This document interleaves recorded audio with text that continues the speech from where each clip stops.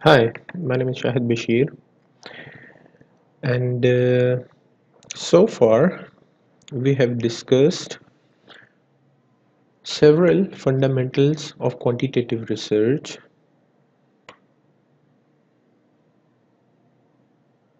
In other words, this section has been covered so far.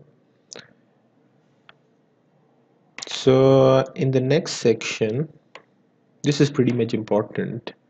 So, it's about how to write a good literature review.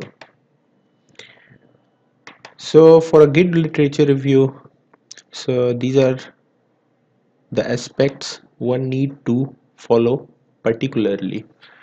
So although there can be many others also based on the justification of your research, but this is something at least you need to put in a quantitative research while writing a literature review.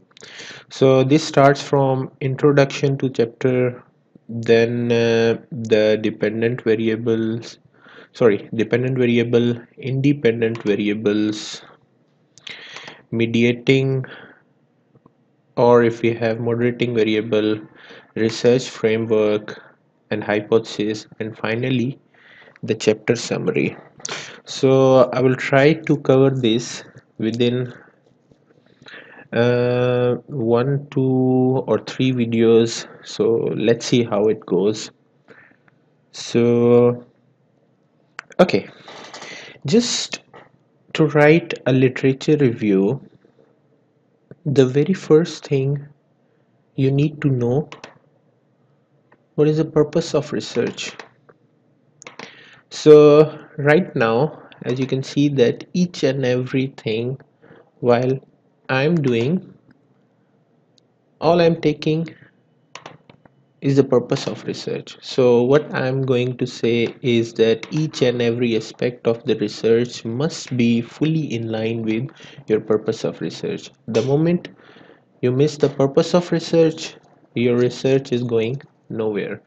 So now I just read this statement. So what I will do here, so there are three main variables. Okay, trust in terms of its mediating role. So what I will say, this is trust, one variable. Okay, the another variable is perceived risk, and then we have purchase intention.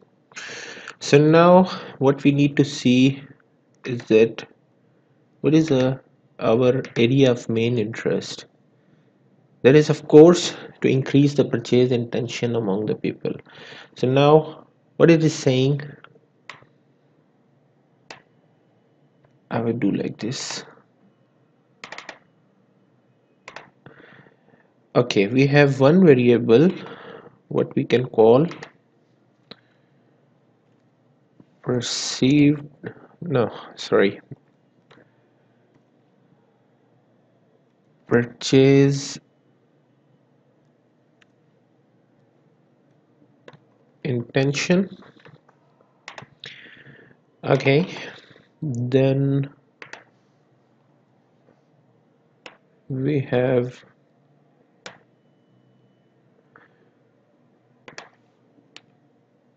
perceived risk.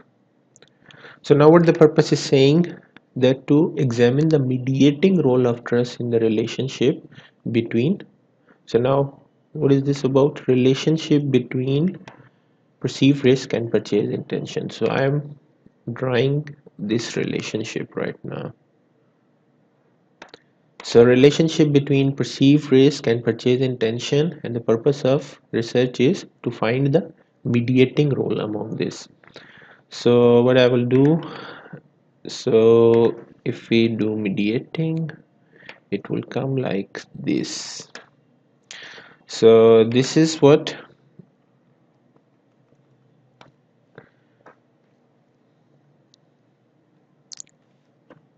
consumer trust.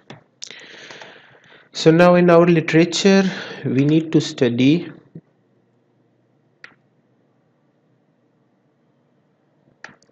okay, remain like this. Okay, so we need to study three variables. The dependent variable will be purchase intention,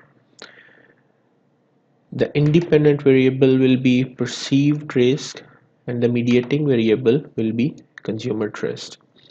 So now just keep this in mind that the perceived risk might have several other components, so as the other variables as well.